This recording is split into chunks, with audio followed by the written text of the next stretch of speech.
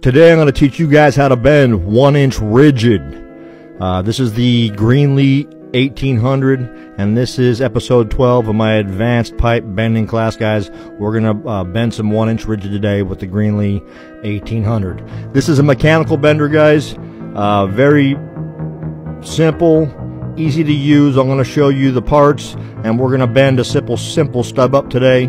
This is 1-inch rigid. Usually you'd have to use a 1 1/4 inch hand bender. That is called the bending degree indicator, guys, and this is called the lever unit.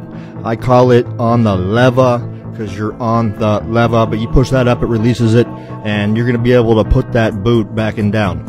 Alright, so they made it simple. They printed everything on the side of this bender. For today's example, we're going to be bending a 1-inch conduit. We want to do a stub up, and it gives us all the math right there. Okay, so it's telling us we need to deduct 11 inches for our stub up. Okay, and then over here we got some offset charts and a bunch of other stuff. But when I bought this thing, I bought it on eBay. It didn't come with a handle, so I had to make a handle. I used a piece of 1-inch rigid because it fits right in there, and then I can also use it for the other 1801, but it just slides right in, and then I bend it. So today we're going to bend a 16-inch stub up, guys, and this is just, it's simple. We're going to read the chart. It lets us know deduct 11. So we're going to go ahead and mark that conduit out at 5 inches. And just so you know, guys, this is the Pica pencil. I'm getting a lot of way out comments about saying I'm using Sharpie. I don't use Sharpie. I use this Pica pencil.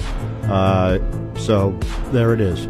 But I'm going to mark it out at 5 inches, and then we're going to throw this thing on the bender and bend it by hand. All right, we're going to go ahead and skeet around this pipe. Skeet, skeet, skeet. We got it marked.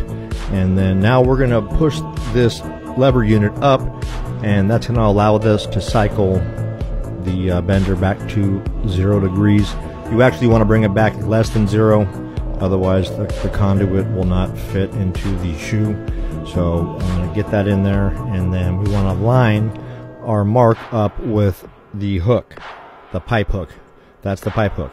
Okay, and then I gave it a half a click. It kind of snugs it in, but it's lined up right there. And then we are on the bend indicator. We have 0 degrees, and so we're just going to go ahead and start pulling on it.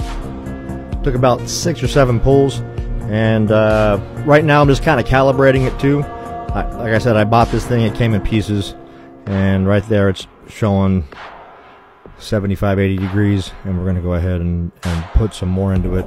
But at the end of the day, it bent it, and the calculation was correct. We're right about 16 inches, maybe a little bit over, but you know, nothing that a bandsaw can't take care of. But that's pretty much it, guys. This is the Greenlee 1801. That's the next one up. You can bend up to 1 1/2 inch rigid with that, and if you can't do it with that, I got the shoe to put on here, and that will get me to 2 inches, guys. That's all I got tonight. We got a great episode coming up. We're going to do episode 13 on the Greenlee triple nickel. That was the one you just saw. It's going to be fire, guys. Smash that button, and thank you for your time and consideration in this matter. Share me out.